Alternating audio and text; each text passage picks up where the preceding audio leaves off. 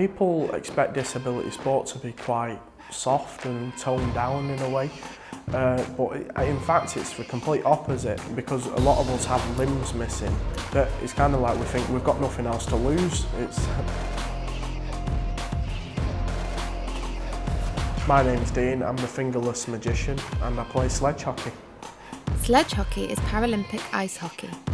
On the bottom of the sticks we have kind of like metal teeth that dig into the ice. Even though we have padding all over our bodies, some people will accidentally catch you or unpurposely will use those spikes against you. Last year I dislocated my shoulder on the ice, probably skating around 30-40 mile an hour, and I got my arm snapped out its socket.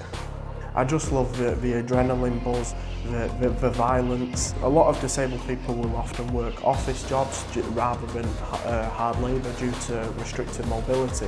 Just like me, I'm a magician, I'm also a student in animal care. So it's nice from going to using my head all day to being physical and being able to blow off steam that way.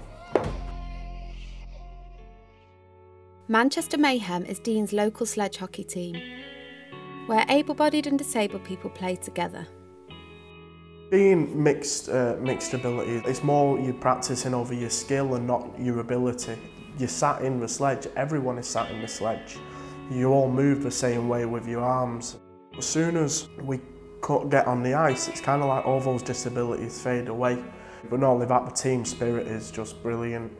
You know, you could come on feeling quite annoyed one day, but the team will always cheer you up with maybe some inappropriate jokes. So we all know just when to have a laugh and when to be serious about things. Sometimes we'll have a moment at each other like, you're not coming to training, you're being mad, but then that's in front of everyone, but then everyone will message you privately just asking how you're okay.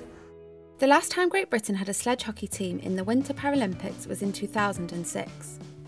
In September 2015 I was accepted for Team GB to go along and play and train with them. We have a lot of good players in this country. Unfortunately we just don't have as much funding as we'd hope. We have to pay for a lot of it ourselves. I mean, even GB, we haven't had a training session since September. Do you think with the funding the team could go and play in the Paralympic Games? I really do hope so. I see the potential that a lot of us players have. To represent the country would be a real honour. Say about the steam. Oh, yeah.